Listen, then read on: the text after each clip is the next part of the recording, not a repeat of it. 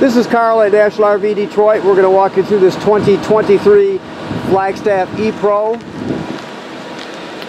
model number 19 FBS. So this is a how-to video. It's not a floor plan video. I'm just going to show you some of the features and how they work. So you start off, you have a power awning with LED strip,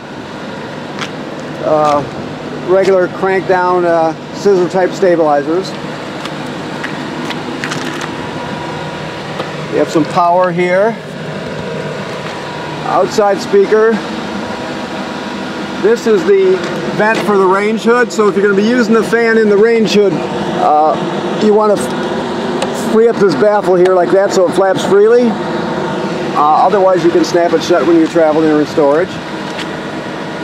This rail, the griddle hangs on. To plug it in, you get a hose and you plug it in right here at this quick connect under the trailer. So that's how you get LP to your griddle.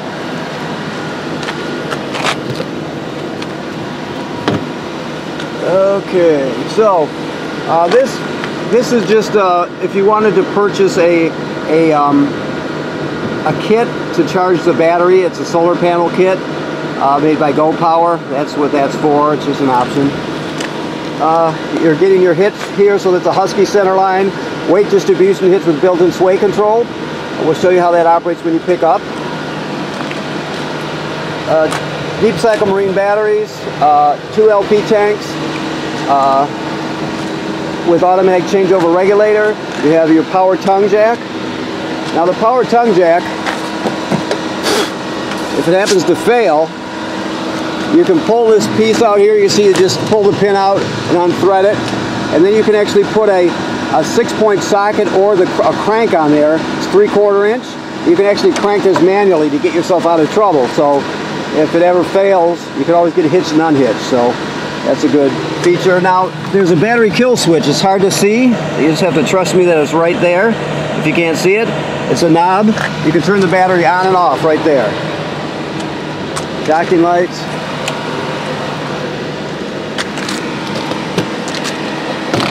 Okay, so you have a inline water heater. This is the hose that I told you about, the LP line for the griddle right here. You have a dump hose right here, a caster or a wheel, I guess you would say, a nose wheel. There's your crank right there. Okay, now the most common way to get water to the trailer, of course, is the city water hookup, which is right here.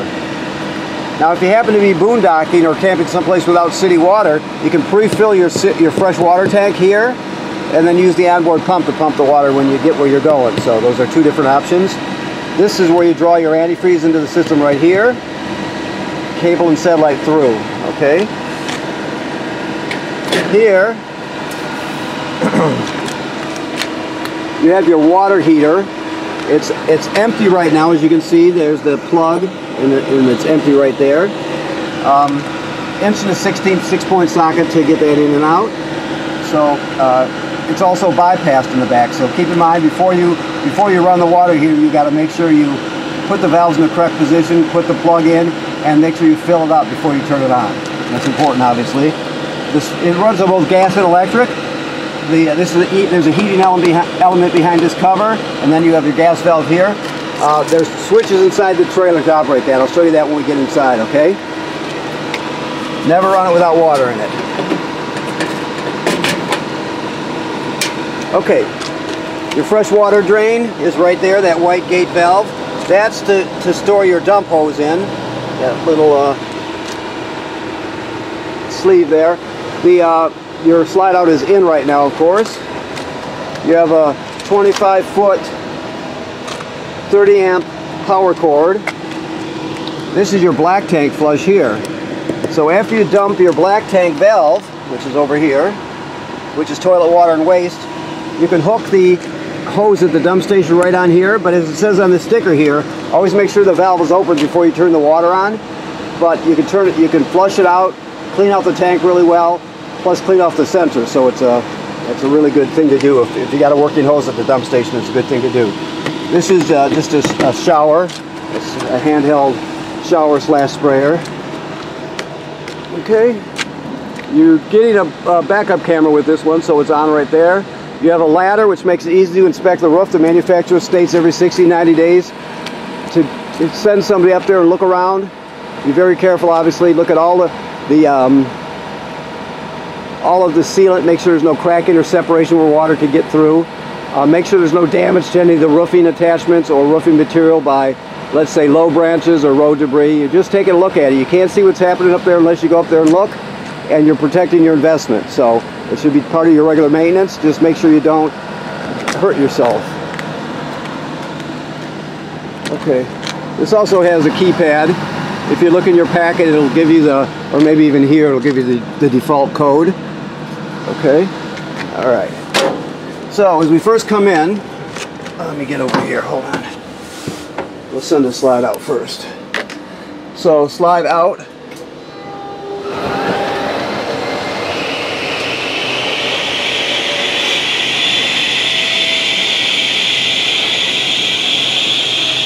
And those are the wipe seals rubbing on the trailer. Okay. Of course, this one here is for your power awning. Never leave the awning out unattended. If you're not going to be at the campsite, roll it in. This tells you about an app for this. Your Wi-Fi booster is here. It's got a Wi-Fi Ranger in it, so keep in mind that this sticker up here is important. The top line in the sticker tells you that your Wi-Fi Ranger is called Tenton 1915. So when you look at your family's Wi-Fi settings, that's what you'll be looking for. Then the bottom line, you can't see very well, but it's an IP address for the control panel of this thing. And then the middle one is temporary password, change me now 1915, to get onto that page. You can obviously put your own password in there when you get it set up, but it boosts your public Wi-Fi really well. It gives you a good strong signal, and so the idea is all your family's phones will be hooked up to, and tablets if you have cellular, or if you have Wi-Fi in them. They'll all be hooked up to the Wi-Fi Ranger, so the password will be in there, so it'll automatically connect when it's searching for Wi-Fi. Then when you get to the different campgrounds or wherever you're going, you look up the public Wi-Fi, because when you go on the page to the control panel through that IP address and put the password in, you'll be able to see everything the Wi-Fi Ranger sees, right? So you'll pick out, let's say, the campground Wi-Fi and then log on to that. So everybody else is already logged on to this. You just have to go and log this onto the public Wi-Fi with the Wi-Fi Ranger. If you have any more need more information, there's stuff in your packet. Plus, you can always go to their website too. There's a code here too. So, okay. Your water heater on gas is right there. On electric is right there. Never run it without water in it. Your water pump is right here. Remember, the water pump is to pump water out of the fresh water tank if you don't have city water. It's also used to winterize the trailer. And then you have tank heaters on this one. So all your tanks, your fresh tank, your gray tank, your black tank, they all have heating pads on them. So when you turn that on, it'll extend your camping season. That's to connect to the app. And these are, of course, lights. And you get all your levels right here. Okay? Very simple. As I spin around here, this refrigerator, so this is a great option. This refrigerator has a power switch. You turn it on and off. The reason that's great is because it's a 12-volt refrigerator, right?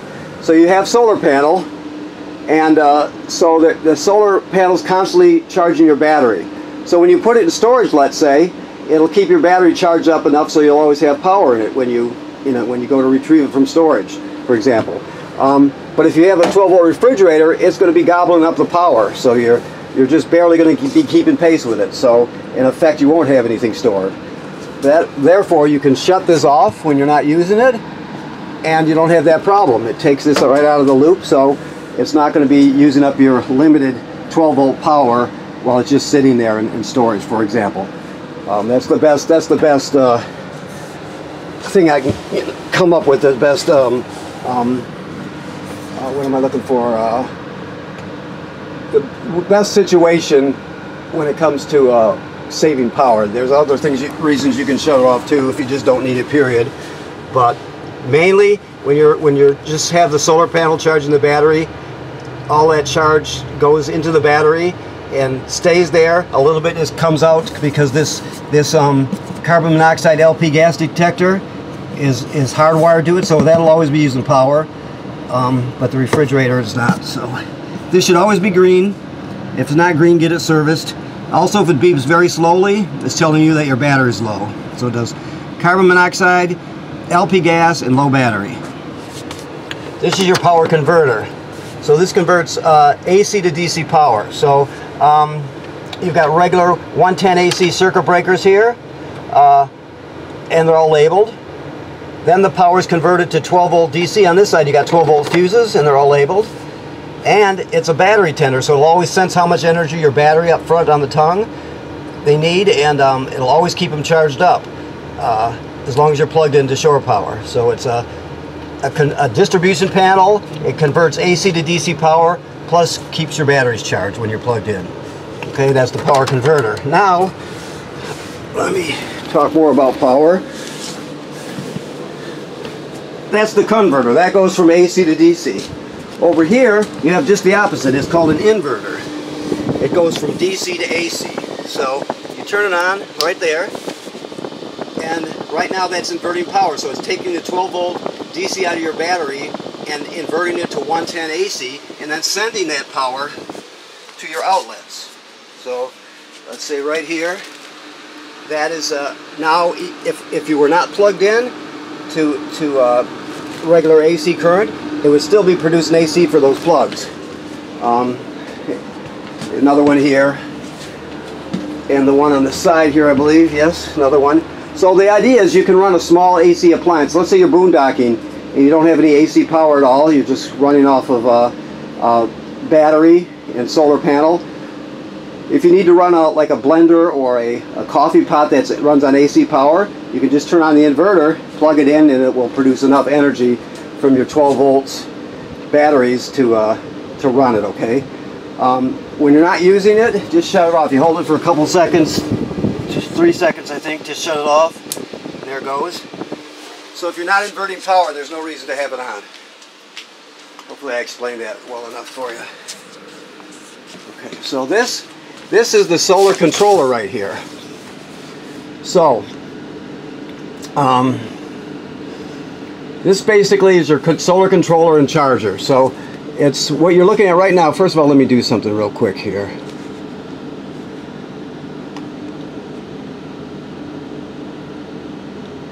Give me a second. There we go.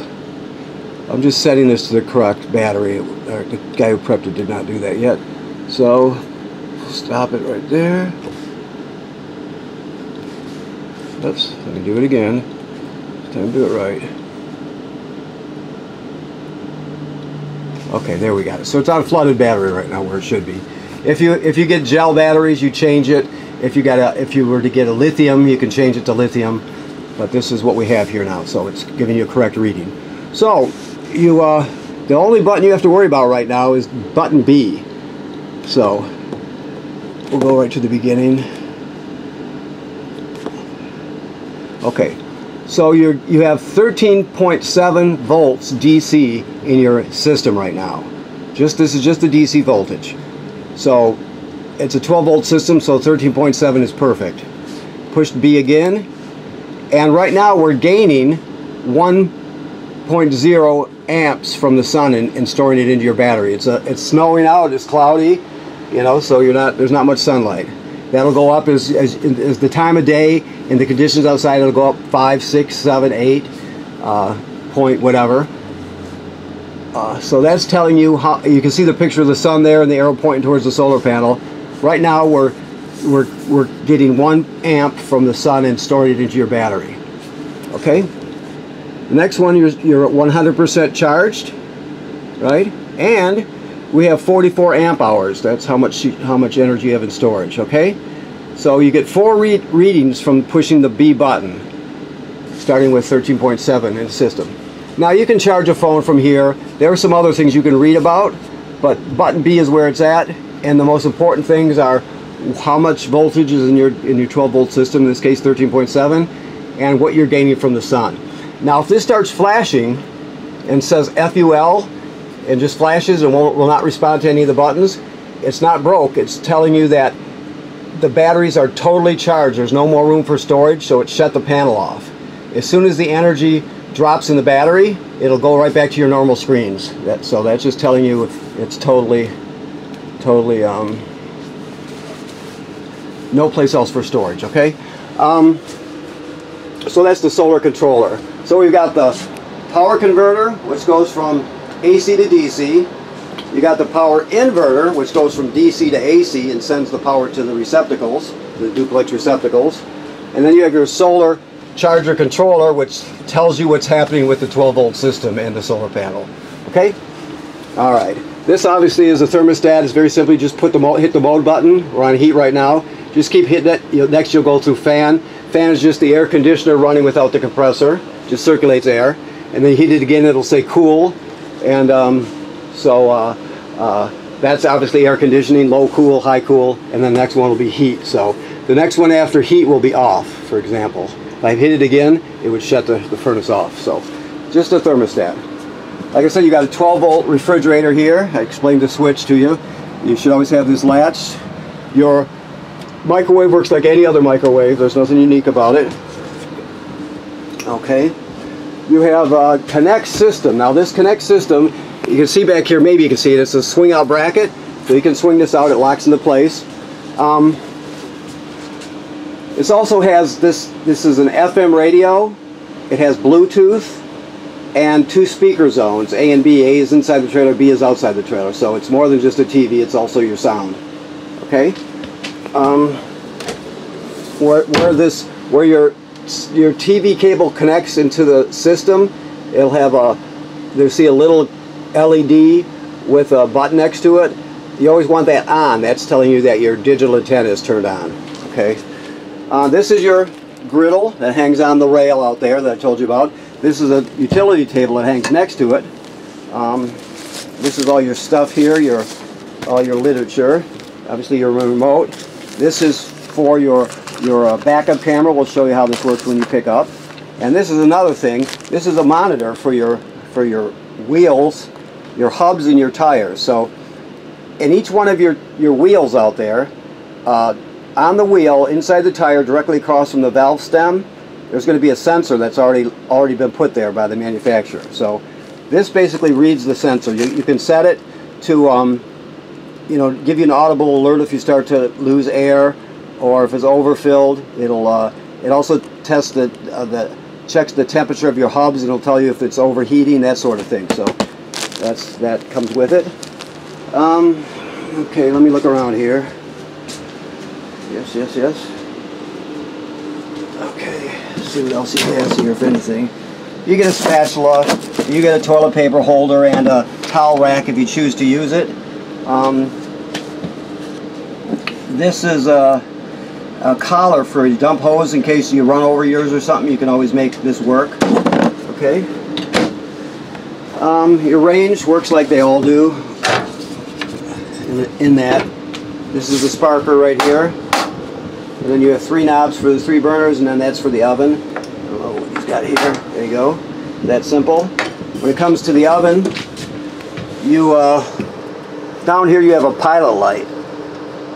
You can see it sparking down there, right?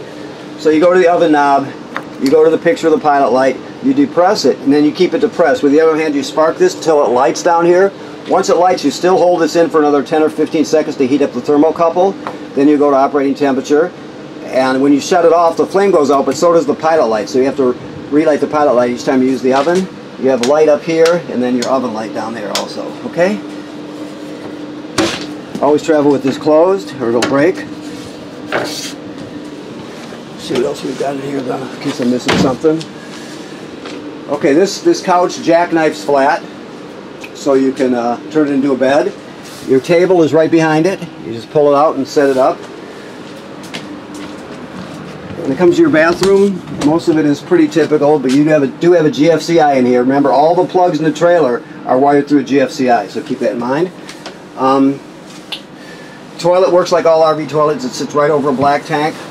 So you can see there's antifreeze in it now. So there's your flush pedal right there. So when you get to the campground, you hook up your power and your water, of course. Then you come in here, you put a dose of chemical right in the bowl. you need to step on your pedal and hold it down and put at least a gallon of water in there along with the chemical, and then you're ready to be using it. You can put more than a gallon, but don't use less. If you don't do that, that's considered using it dry, and it'll get clogged up for sure, and it'll smell super terrible for sure. So you always want your chemical and water in there. Now, one other eco thing here is this shower miser right here. The shower miser is a recirculating system for water.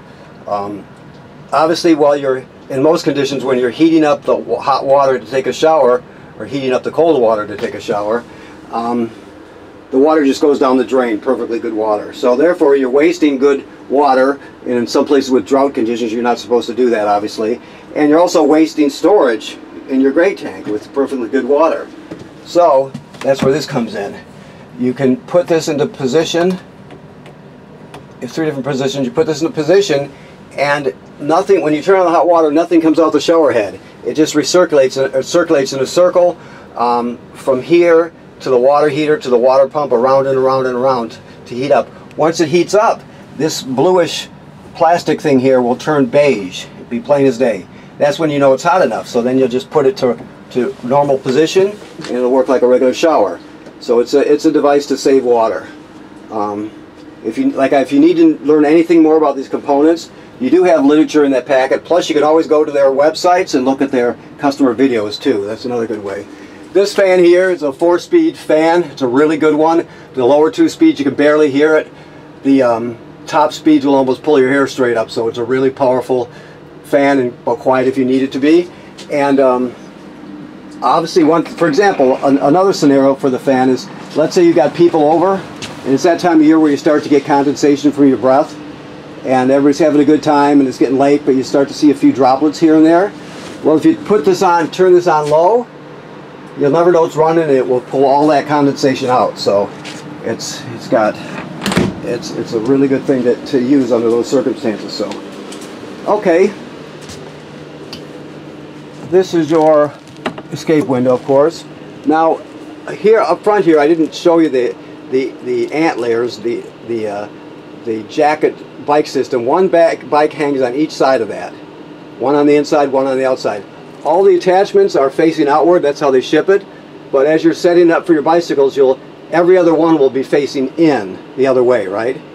So keep that in mind. You just have to set it up for 2 bikes. That's what it holds, 2 bikes, and you have to set it up for your bicycle. So, okay.